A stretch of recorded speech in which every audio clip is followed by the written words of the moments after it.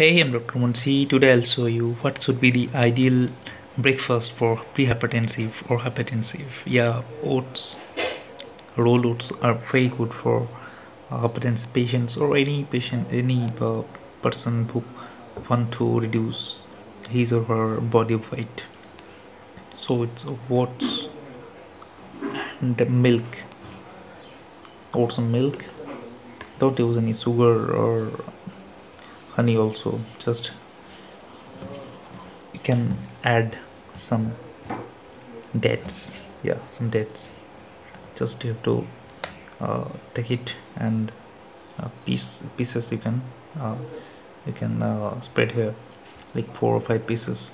After that you can add dry fruits, cashew and almonds, pista, etc., but not salted. It's you can wet it with water overnight, soaking with water, then you can put it in this breakfast. Then you can add other dry fruits also, like raisin, etc., and always incorporate some fruits whenever you are doing breakfast or after breakfast, for 1 or 2 hours after breakfast. Eat these fruits, any fruits, pomegranate, orange, apple. They're all good for cardiovascular health. And walnut, you can use 1 or 2 walnuts in your dish also. So fruits, dry fruits, oats.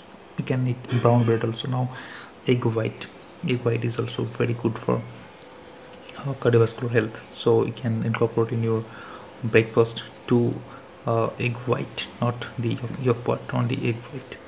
So this is, I think, a very good uh, breakfast for hypertensive or pre-hypertensive. Then for tea, you can eat green tea. Yeah, green tea is very good for cardiovascular health.